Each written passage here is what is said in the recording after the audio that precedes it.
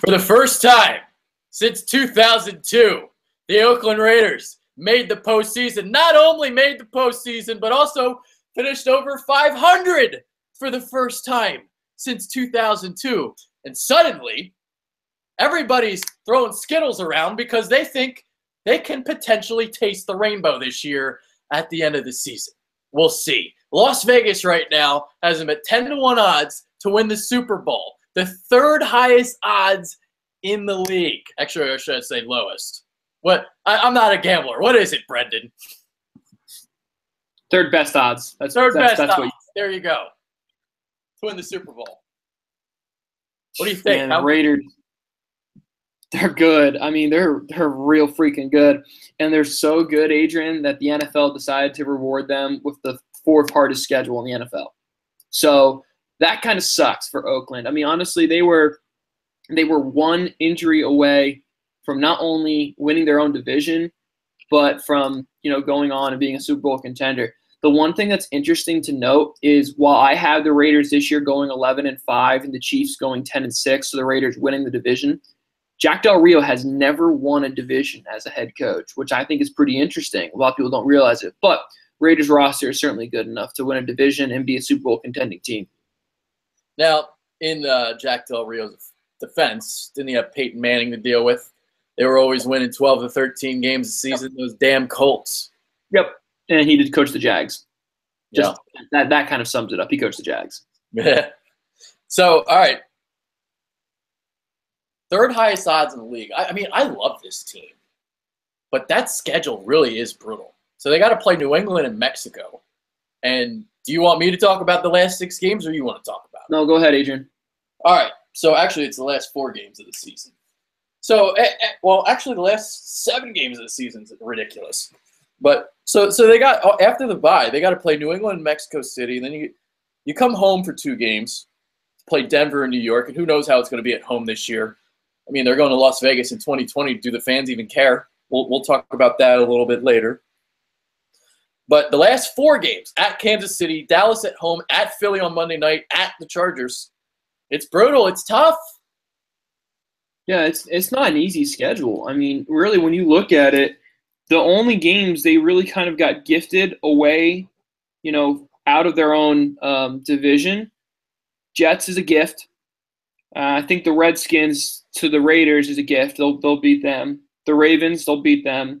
The Bills, now with the Dolphins injury, there's a gift there. But hey, I mean, the Patriots, the Giants, Eagles, Titans, Cowboys, right? They have the Cowboys in the schedule too. I mean, those are all teams who are playoff teams. That's not an easy schedule. And then again, I talked about this in our Chiefs show. You have 6 games in the conference when realistically the Chiefs are every bit as good enough to win a wild card or win the division. The Chargers and the Broncos, they could contend for that last wild card spot too. So you're playing in a very tough division. I think the Raiders this year, the biggest reason they didn't win the division last year was they got swept by the Chiefs. And I don't think that's going to happen. I think they're going to at least split there. I think they'll move to 11-5. But the interesting storyline to me, the Patriots division just got easier with the Tannehill injury. So the Patriots, I think, are going to slide into that 1 spot. Now, the interesting thing is going to be, what about the Titans? If the Titans can beat the Raiders week 1, and the Titans have a much easier schedule, it's not unrealistic for the Titans and the Raiders both to be sitting there at 11-5. Titans having a better record in their division and the tiebreak with the Raiders. And now the Titans get the 2 seed, which would mean Oakland now would have to go to New England, which would earlier than the Titans. So that would be a really interesting situation to kind of see how it unfolds. I think it's unfortunate because I think the Raiders roster is better than the Titans, but the schedule is going to heavily favor the Titans. So that's going to be interesting to see who's going to get that 2 or 3 seed. Yeah, that's exactly right. The Raiders have the better roster, but the Titans have the easier schedule. And, I mean, going 11-5 on this schedule, I just said it last show, going 11-5 is like going 12-4, 13-3. That's why I have 10-6, because 10-6 is like 11-5 on this schedule, 12-4. Yeah. Mm-hmm. It's brutal. And so that 10-6 mark is going to make them a 4 seed in my bracket, because I got the Titans winning that opening game, so they're going to hold that tiebreaker, go 10-6. Because I got the Steelers at 12-4. I got them as the 2 seed. So, and then New England number 1. So, if the Titans are ahead of the Raiders, yeah, the Raiders would have to play New England earlier in that divisional round.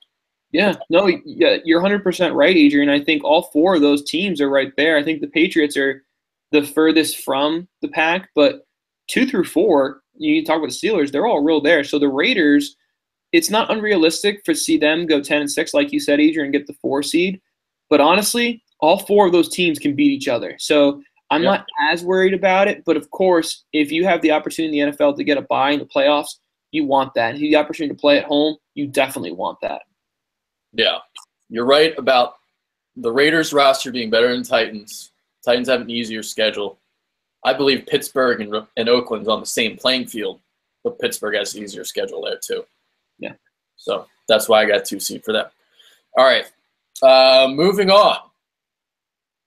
All right, we'll talk about Derek Carr first before we get into the home field advantage, if they even have one. So I know you love Derek Carr.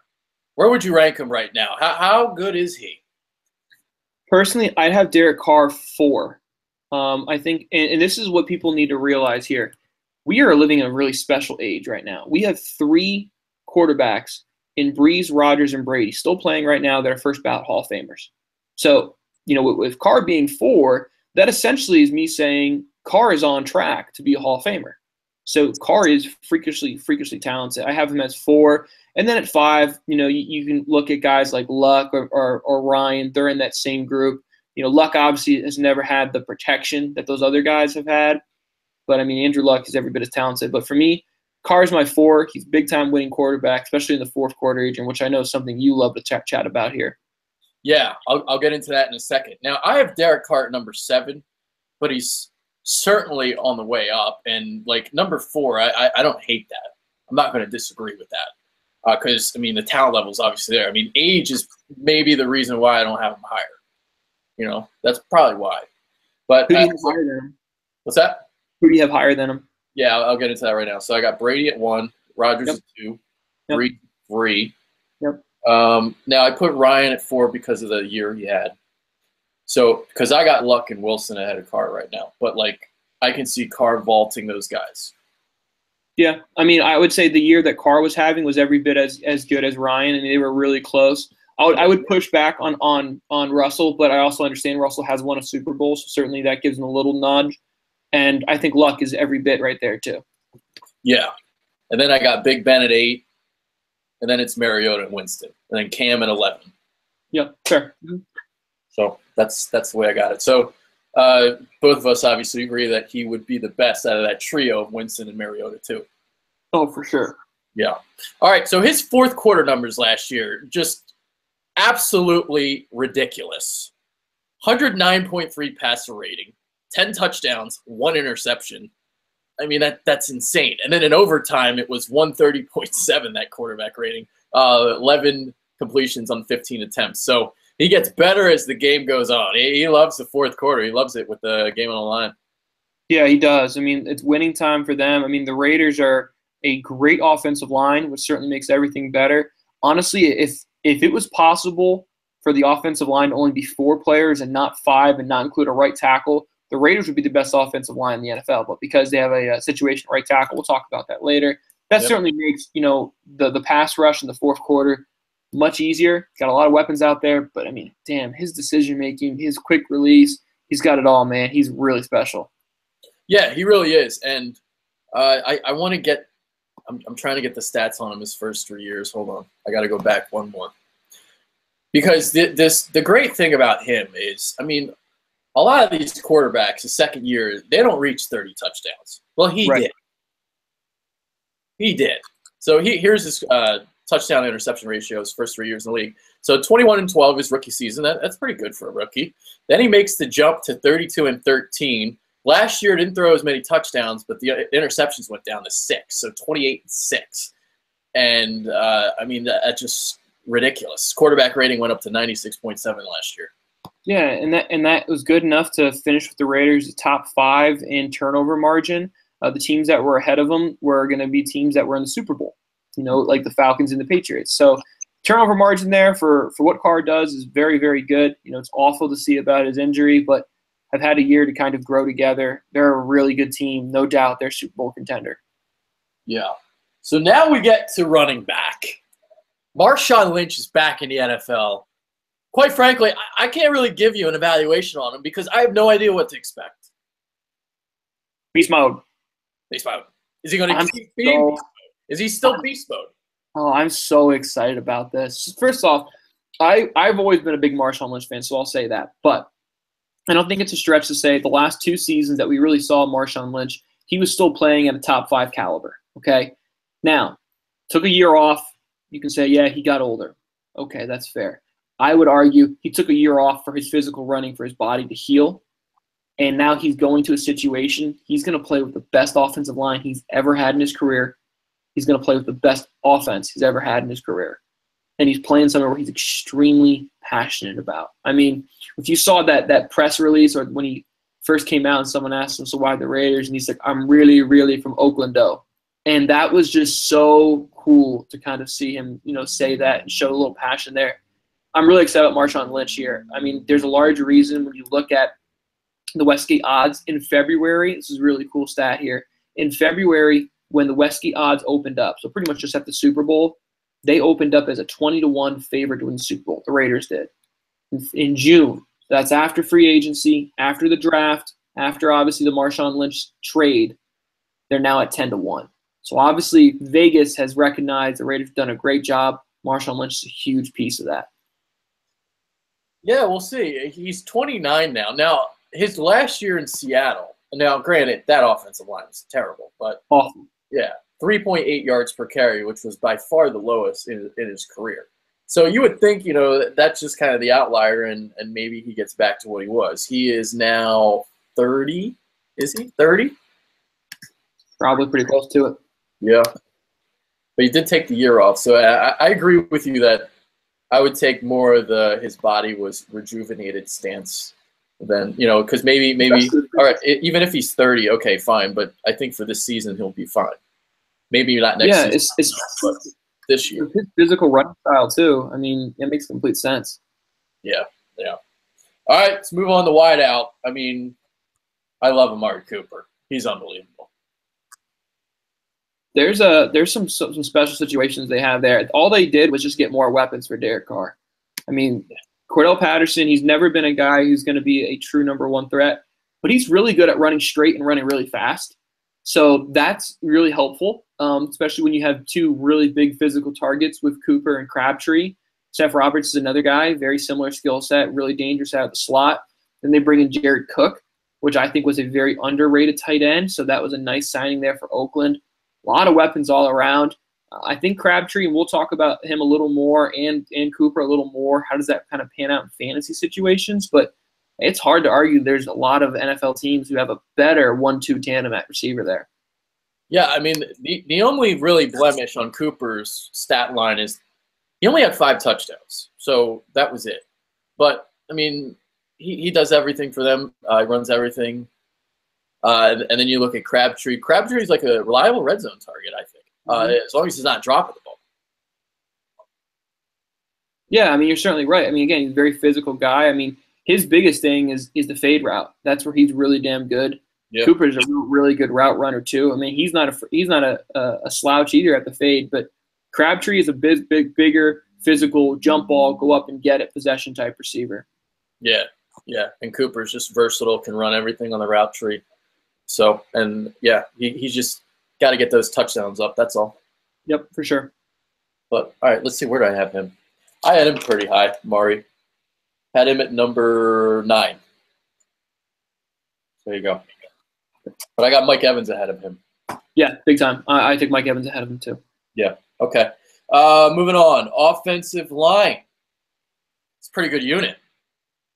Pretty damn good unit. I mean, offensive line, they're a top 3 unit. I mean, again, right tackle is going to be the situation to kind of keep an eye on. That's where they have the most instability, I guess you can say. They bring in Newhouse, I believe, from the Giants, and he had a very minimal year. I think he only had 6 games, for the Giants playing right tackle. So right tackle is definitely going to be a camp position. It's definitely going to be something to check in on. But The great thing, the rest of the offensive line is nasty. Kelechi Osemide is probably the second best guard in the NFL behind Marshall Yanda. Yep. But KO hasn't allowed a pressure, not a sack, a pressure since week 5 of 2015. So he's unbelievable there. Still have Donald Penn there at left tackle. He's currently in a holdout situation for a contract. That'll get done, but he's still playing at a high level. One of the best centers in the NFL. I was talking with my buddy here who is a big Raiders fan. I said he's probably second best center in the NFL. And then Gabe Jackson is a tough SOB at right guard. So when I look at their guard situations, if any of the viewers remember seeing replacements, the two guards who just are the bouncers, that's exactly what I imagine the situation is like in the locker room for the Raiders.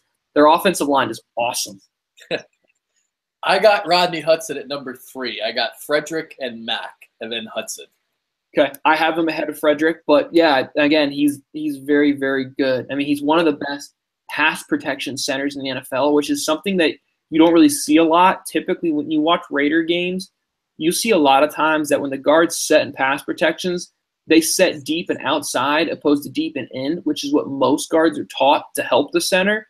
Because, you think about the center, you got to snap the ball, get your head up, and then block. And usually you only have one hand free. But, I mean, Hudson's able to do it all on his own. So he's unbelievable as a pass protector. And, again, that's a large reason why Derek Carr is able to be so successful. But, again, going back to the numbers, you know what I mean? 8, 8, 7.9, and then there's a gap from the rest of the centers. So it's like, it's 1A, 1B, 1C almost. Yeah, that's fair. There you go. All right, moving on. Defensive line. Oh, my God, Khalil Mack. Yeah, Mack is nasty. I mean, him and Von Miller absolutely have the talent, not just to win Defensive Player of the Year, but to be MVP level caliber players. I mean, they are that unbelievable. And it's not just sacks. He sets the edge, too, in the run game. Great point, Adrian. Great point about how good Mack is in a run game. People ask me, what's the big difference between Mack and Miller? Mack's more physical. He is more of a guy I would trust more as a down lineman. And sure enough, that's why the Raiders recently, in the last couple of years, made a move to the 4-3, and now Mack is playing a true DN situation. Now, here's the problem. Once you get past Mack, you are in a free fall for production as far as sacks. Irvin is another guy who's shown the ability to do it, but they need more help. The Raiders actually finished dead last in the NFL in terms of sacks, and that's a big problem, especially if you're saying, hey, we have the best edge player in the NFL. That's awesome, but why are you dead last in the NFL? That's a big, big issue. So Mario Edwards, he's a guy who's really, really got to step it up. I mean, when he played his 2015 season, he had over 40 tackles, 2 sacks, got hurt with a neck injury. Last season got hurt with a hip injury. He's the opposite D end in a 4-3. He has no excuse to be able to be productive because this line's going to slide to Mack every single time. And in situations where Edwards has Bruce Irving behind him, Edwards is going to get single situations. So Mario Edwards has got to be production. Defensive line, they did take a little bit of a dip there. They lost Stacey McGee to the Redskins, who was their interior guy. And the bad news is they weren't a very good interior defense before. And they just lost the guy who had 2.5 sacks, which was third on the team there. So the Raiders do have problems right in the middle of their defense, and that's a big, big problem. But when you have Khalil Mack, you can kind of make the rest of the stuff work. The two funnest guys to watch on tape, J.J. Watt and Khalil Mack. And it's because of how many different positions they play, where they line up on the field. I mean, I just love the one play I saw. I think it was 2 years ago, where Khalil Mack just lined up as a nose tackle and just pushes the center back right to the quarterback. I mean, he's lined up as a nose tackle and he's doing this. So he's all over the place. What did he win? Was it Rookie of the Year or all first team rookie, or was it all pro where he was linebacker and the end? He was all pro at 2 positions. Yeah, that just says everything right there. Yeah. Just, oh my God. Linebackers. What do we want to talk about linebackers? Bruce Irvin's pretty good. I like him. Yeah, and then there's problems. Linebacker situation is not good for Oakland. Their middle linebacker is going to be a big issue here. He's a second year guy, and he only had 50 tackles in his first year. So it's not like he's exactly winning the world or rocking the world right now. So there's a big problem there at that middle linebacker position. They brought in Jenkins from Miami, who was a nice coverage speed guy, pretty underrated guy, because 2 years ago he had 70 tackles. 3 years ago he had over 110. So he's not exactly an old fart by any means. I mean, he's still a sub 30, I believe, outside linebacker. So getting a guy there at speedy can match up with a lot of tight ends. So look at Kelsey in your division. Look at Hunter Henry in your division. So that's a nice situation there. But he has a little bit of an injury bug history. So I think that was a really undervalued signing for the Raiders. Could turn out to be a really, really great signing if he's able to come back to what he was 2 to 3 years ago. Yeah, I believe Ben Heaney was their middle linebacker last year, just wasn't cutting it. So now we move on to the secondary. Now, David Amerson wasn't as good as he was 2 years ago, but you still got Sean Smith. He's pretty good. And then the safeties, Reggie Nelson, and now you're going to have Carl Joseph in the second year. So the safeties, I think, are pretty good. We'll see if Amerson can bounce back. Amerson does, but I'm also going to push back on you. Sean Smith did not have a very good year last year for the Raiders. That's a player they need to kind of see grow, and I think that was a large reason when they had Gary and Conley on the board. They said, yeah, let's go ahead and draft him. Now, obviously, Gary and Conley is in a similar situation as Joe Mixon, and I know both Adrian and I feel the same way. We really don't want to get into the rabbit hole of discussing his off-the-field stuff, but talent-wise, Conley was absolutely the second best corner in this draft. So for the Raiders to get him at the late first round was a complete steal as far as talent is concerned. So when I'm looking at him, his physicality reminds me a lot of Aqib Talib or a young Sean Smith. So he's a really nice kind of transition guy. I like him a ton. I hope he can really come in and play. He's a good zone coverage corner. He's a pretty good physical bump and run guy too. So I like that a lot. Amerson needs to continue to develop. Then when we get to the safeties, Carl Joseph had a nice year coming out of West Virginia as a rookie last year. So that was a nice situation they found him in. And Reggie Nelson has found ways to stay productive. And that's what's awesome about Reggie Nelson. He's been around the league for a while, and he's been pretty productive everywhere he's been. Now, he is on a contract year. So this kind of was what interesting to me. When the Raiders were sitting there in the second round, they went out and drafted Obi Melifonwu. By the way, I'm really proud because I know I've been crushing on that name. I practice it. So Obi Melifonwu. Drafted him in the second round, who's just an absolute freak. So the question is, where does Obi fit? He's a 4-year starter at UConn. He played a while as a corner, then eventually moved to safety, and that's really where it clicked, and he really came on. So Obi, could he move to corner?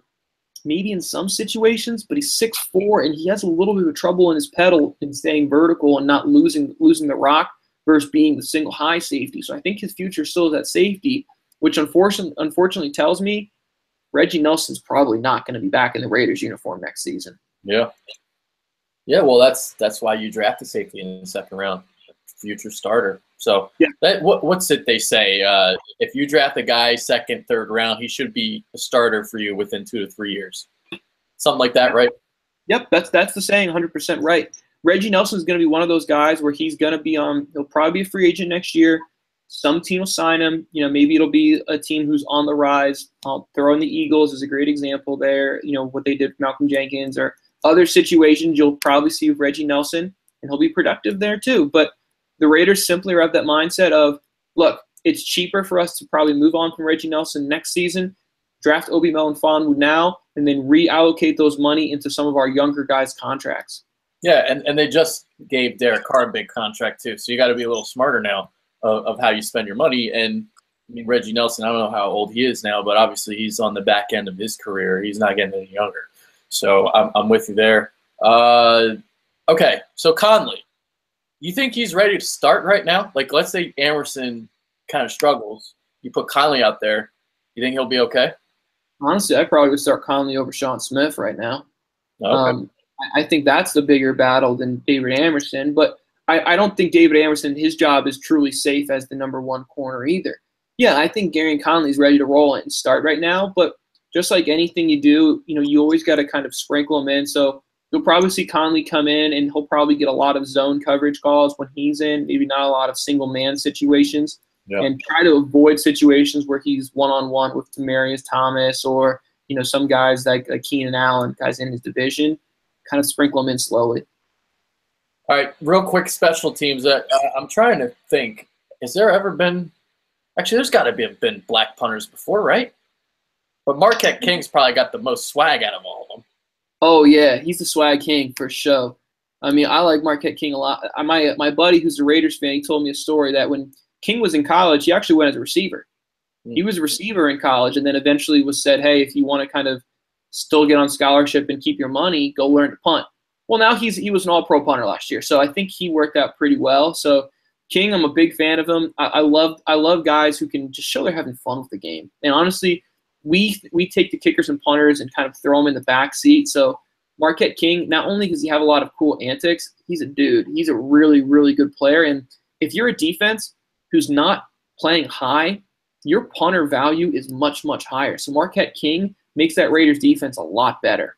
That's a good point. He and Pat McAfee. See, McAfee's out of the NFL now, so King's got the swag leadership now. Yep, for sure. Yeah, Pat McAfee. We forgot to get him in our cult show, so we'll get him in now. Yep. Sorry, Pat Mac. You were the man. My bad. All right. This is where we get to underrated, overrated, and hot seat. Who's on the hot seat? It's got to be Reggie Nelson. Unfortunately, just because, again, with the situation you have there, drafted. We talked about this in our Chief show, mostly because of the draft. Alex Smith was on the hot seat because of what they did in the draft. Reggie Nelson's on the hot seat because of what they did in the draft. So I don't see it likely that Reggie Nelson sticks around unless for some reason Obi Melifonwu turns out to be a complete bust, which I don't think he will be by any means. But Reggie Nelson's my hot seat contender here in Oakland. Mario Edwards. Somebody's got to produce opposite of Khalil Mack. That's another awesome one, Adrian. Yeah, you invested a second-round pick in him. And it's his third year in the NFL. I mean, you got no reasons now. Honestly, in the NFL, sad to say, they don't care if you're hurt. They really don't. It's your third year in the NFL, and you're playing on a 4-3 defense with the best defensive end in the NFL.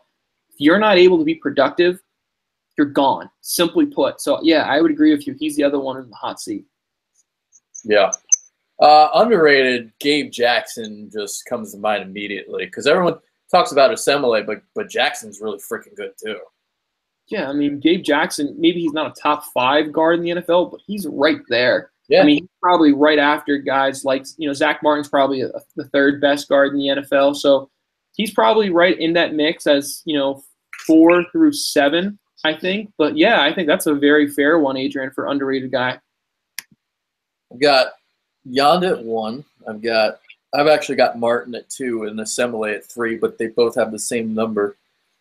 Where the hell is Gabe Jackson? Gabe Jackson is at number 9. So he's up there. Okay. All right. What else? That's it, right? You got an underrated player? I don't have an underrated player here. I think everyone for the Raiders is pretty much getting the love they deserve. Yeah. But I will talk fantasy here.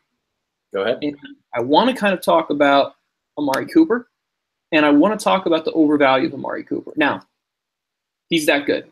Is he a top 10 receiver in the NFL? Yes, he is. But the overvalue of him is going to be in fantasy perspective. Amari Cooper is probably going to go in your league probably at the late first, early second round. Okay? So and being a top 10 guy, that's probably fair. I mean, I think that's fair. Adrian, would you agree? Probably early second round, we're going to see Cooper getting drafted. Yeah, I'm trying to think of how it would play. Like definitely third round, like latest. Yeah, see, I think Cooper's going to go very, very high, especially in PPR formats.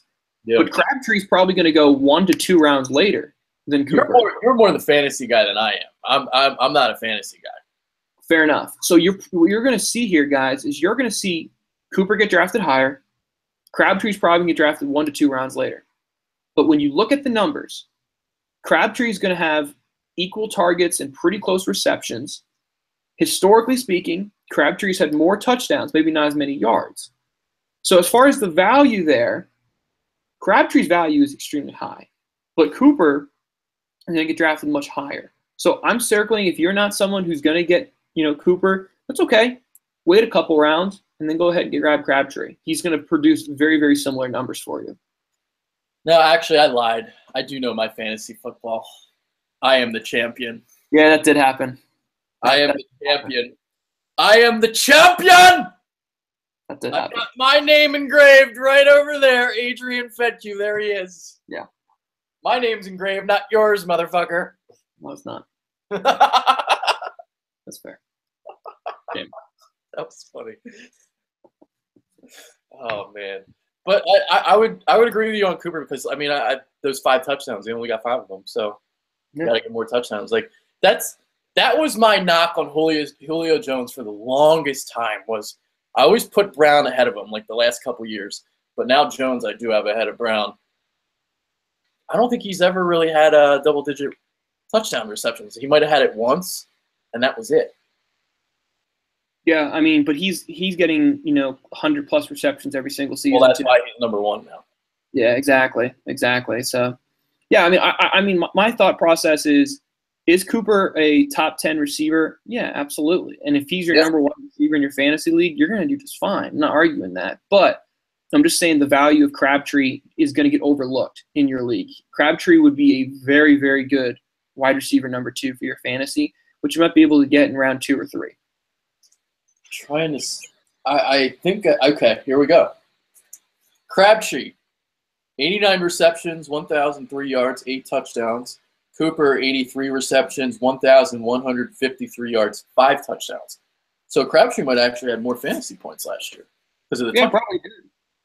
Yeah, I mean, that's exactly what I'm saying. You're getting Crabtree 2 rounds later, and his numbers are going to be very similar to Cooper's. Yeah. All right. That's about it. We got nothing left, right? That's it. Looking forward to having the Las Vegas Raiders here in Vegas soon. Maybe I'll have some sea bass for dinner. There you go. Beast mode. Oh, sea bass and Skittles. Sea bass and Skittles. There it is. There it is. Brendan Albert, I'm Adrian Fedke.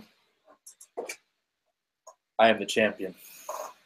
Take care, guys. Hold it high and proud, baby.